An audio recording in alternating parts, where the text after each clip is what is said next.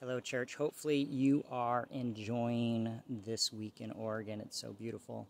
But hopefully, you're staying cool and well hydrated. This weekend, we are going to be continuing the series, What's in a Name? And we're going to be looking at what it means to be called children of God and heirs.